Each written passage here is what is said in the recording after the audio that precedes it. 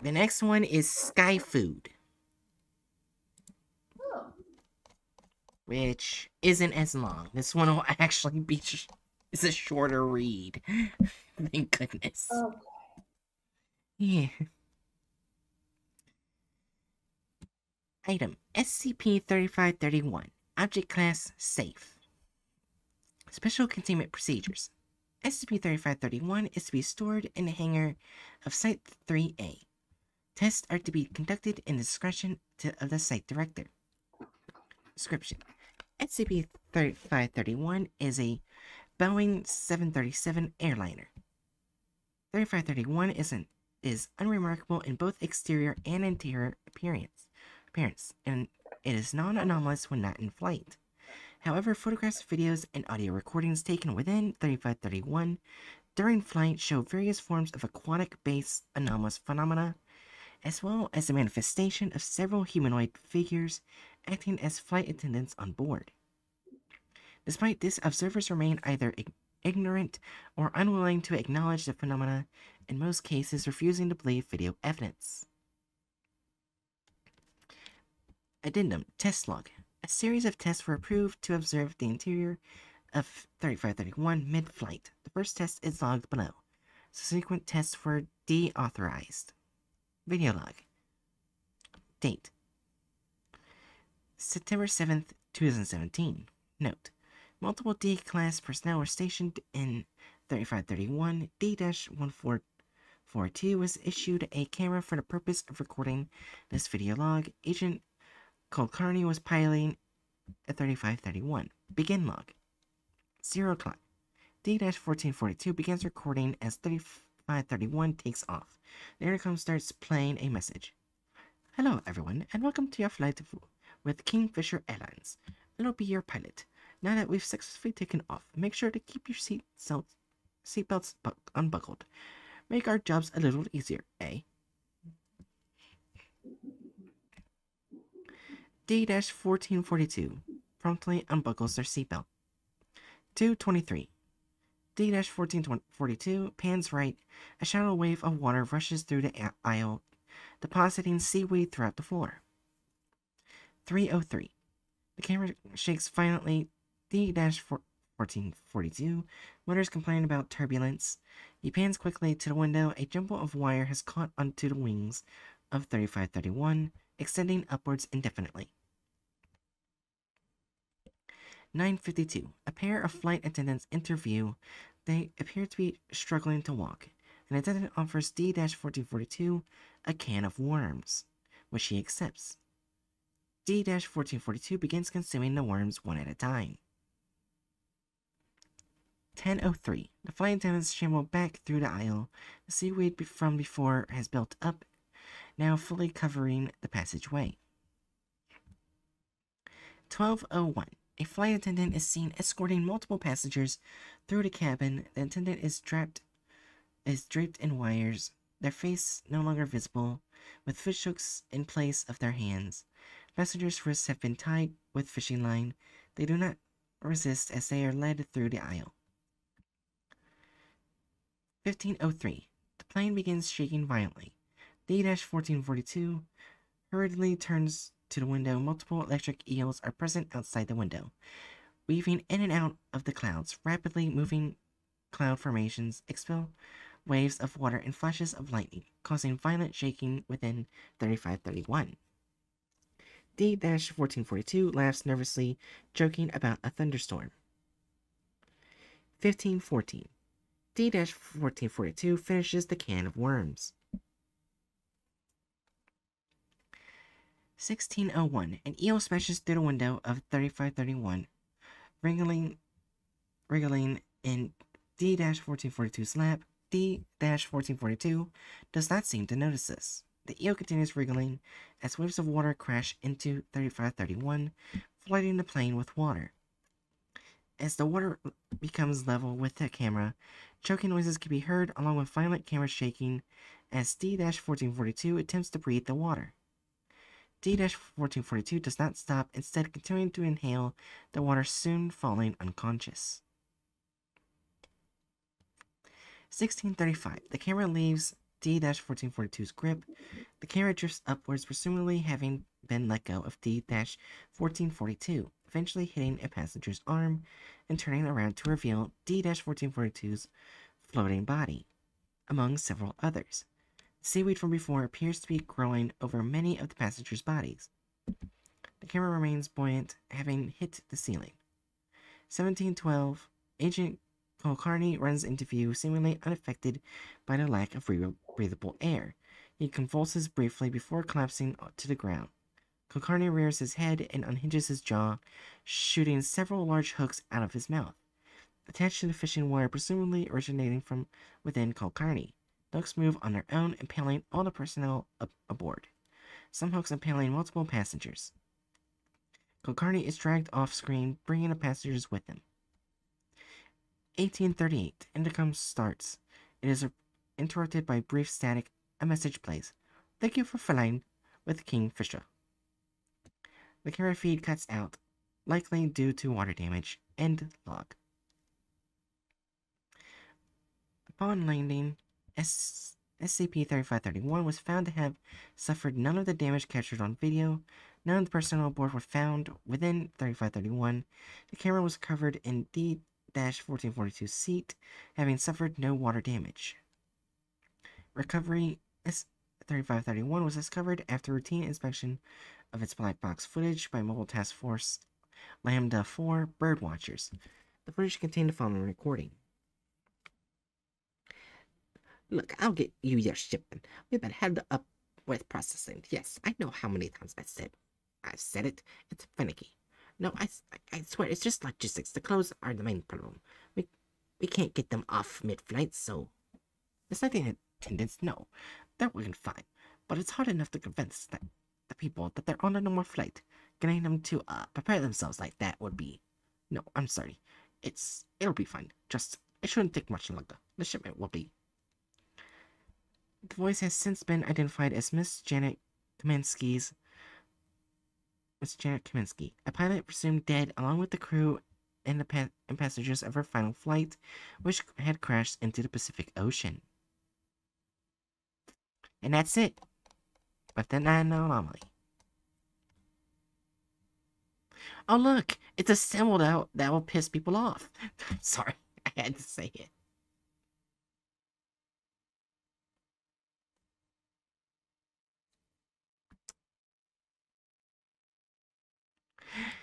Anyways, we might as well see the thumbnail.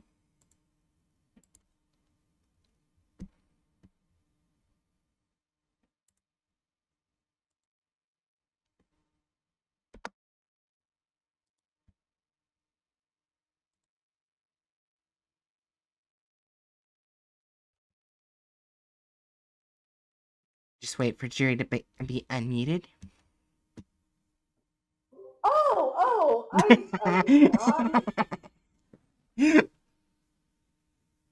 Sorry, I said 4, but I didn't realize I was muted.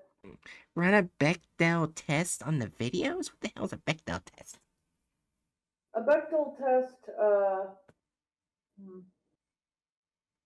I believe that's the test where basically, is there more than one woman? Do the women talk about something besides men? Do they talk about anyone besides men?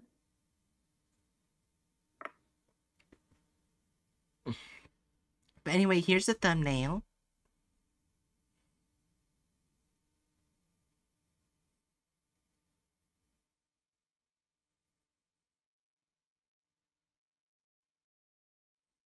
What do you think of the thumbnail, Jerry? I already said a 4. I didn't hear that. Yeah. So Discord is messing around as well, because I said that a few times after I unmuted. Not just before I unmuted. Yeah. Alright. Let's see, did they go to license? They did. Okay, that's good. We ready? Yeah. Oh wait, gotta get rid of the image. Alright. In 3, 2, 1.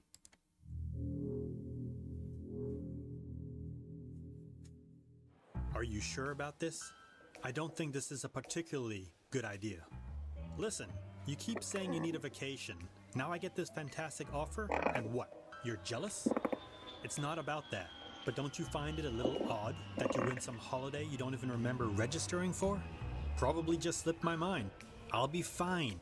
You think you can survive for a few weeks without me? I'll be fine. You're the one I'm worried about.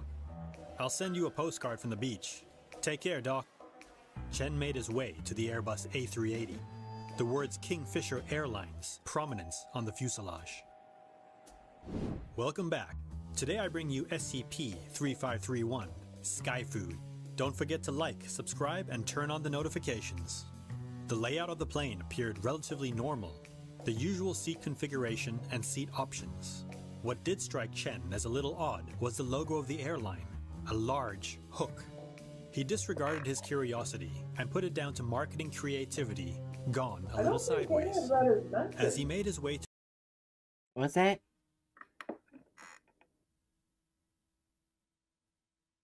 Oh yeah, by the way, the plane's empty until it takes off.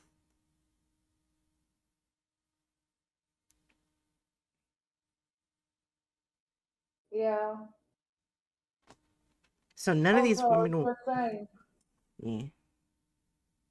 that it doesn't say any of these details in the thing. It may get aquatic after flying, but before, there's no Kingfisher thing or anything. It's just a normal Boeing airplane. Yeah. to a seat. Also, a stewardess that stopped means him. all these people have way more foot space than they should.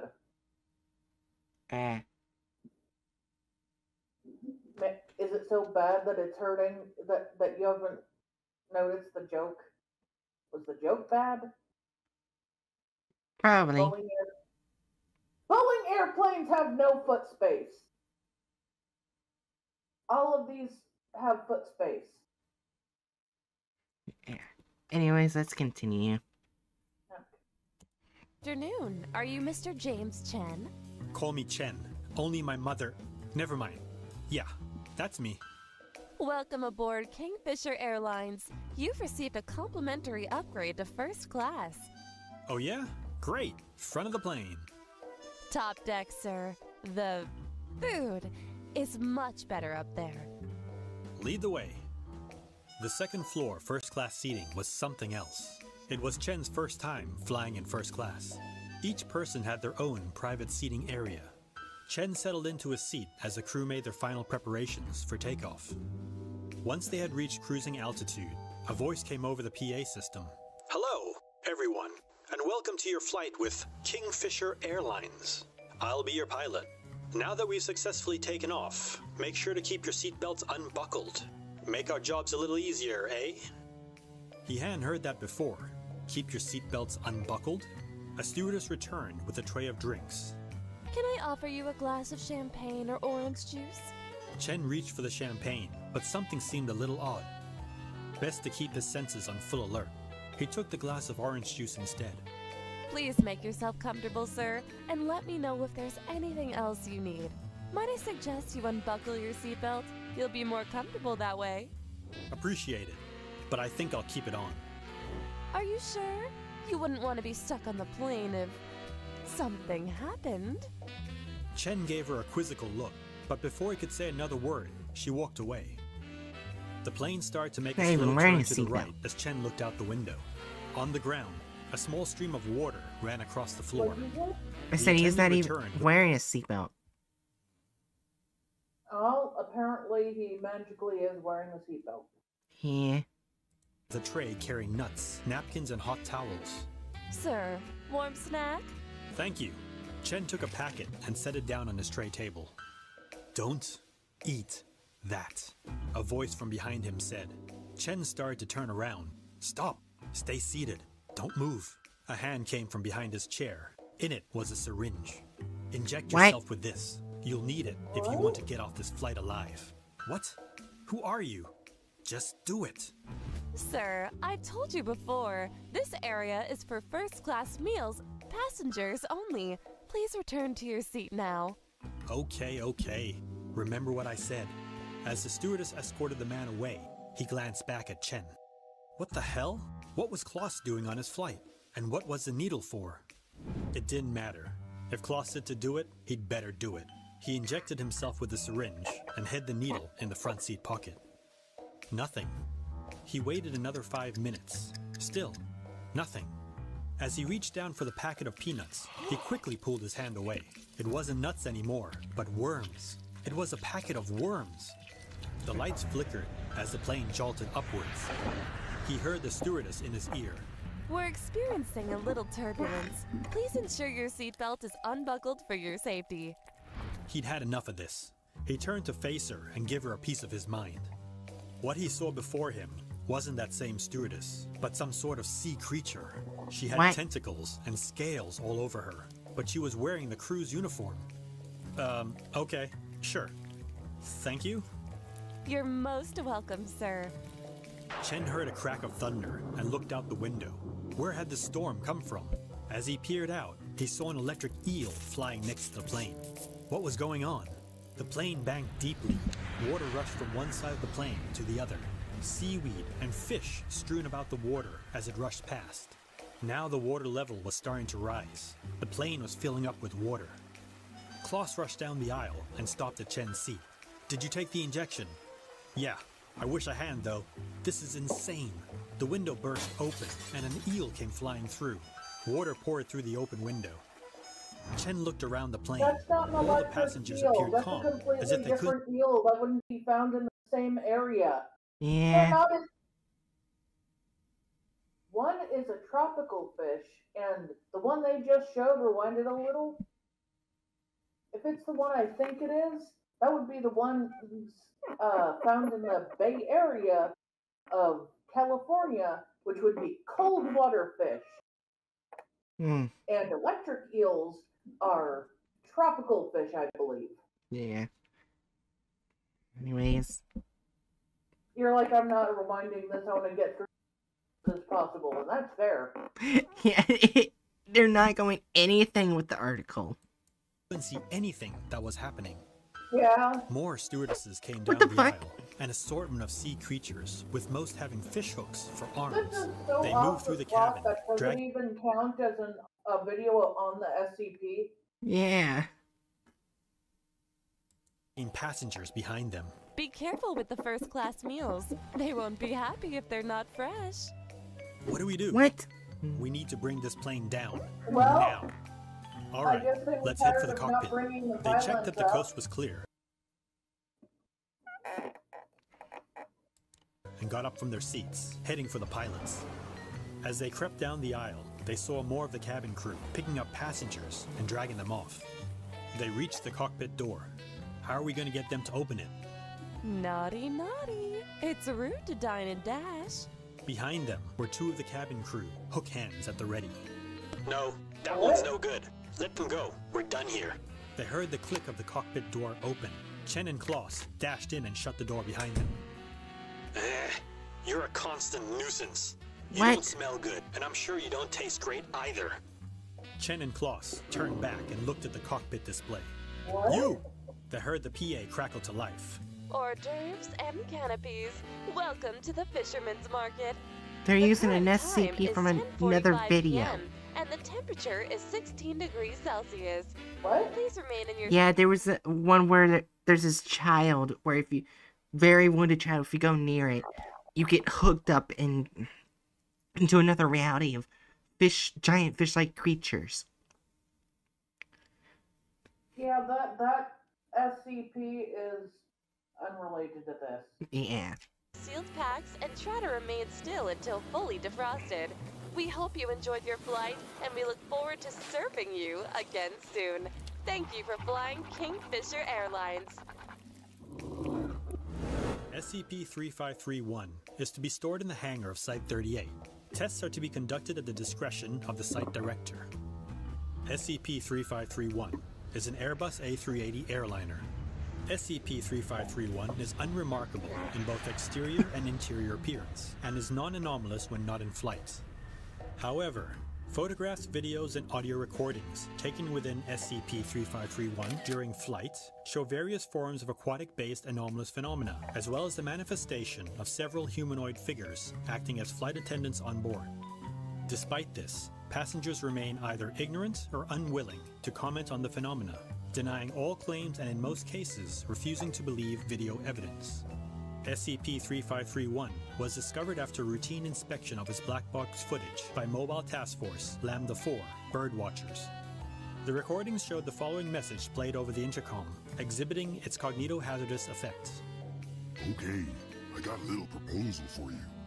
I know Kingfisher only wants the best, so you better believe me when I say I found the best.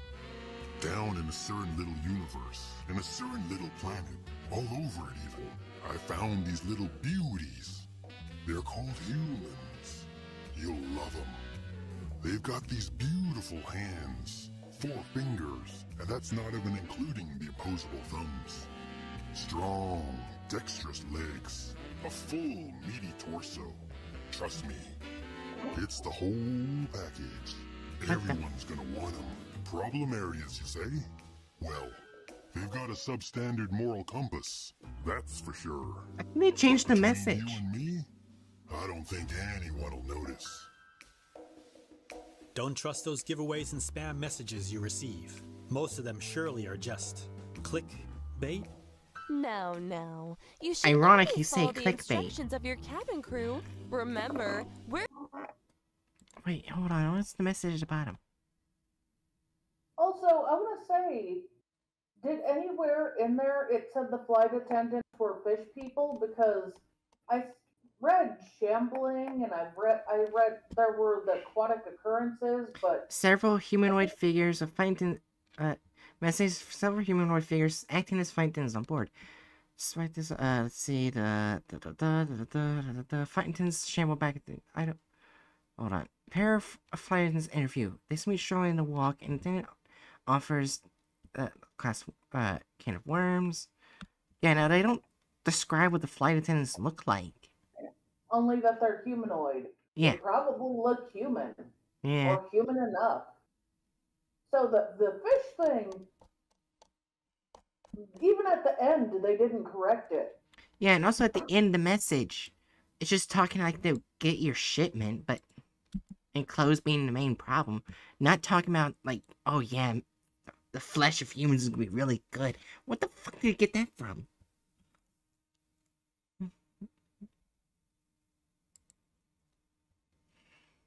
I don't know. Alright. Removal of character / license. Yes, they did. Or, Yeah, the very only character in there, technically, which be the D class, was not there. also, let's be fair, they fucked all the instances over. Even characters they kept in, they modified so much, even the attendance, that it doesn't count as keeping the characters.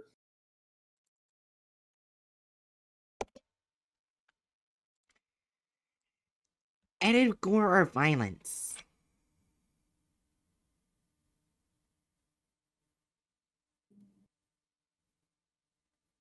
I think they did add more shit, though.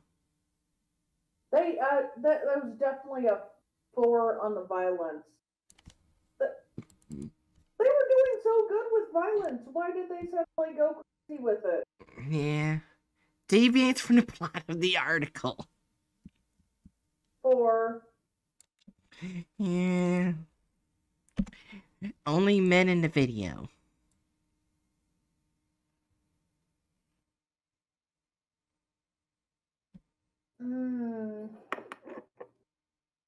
Well, it's not only men, but there was.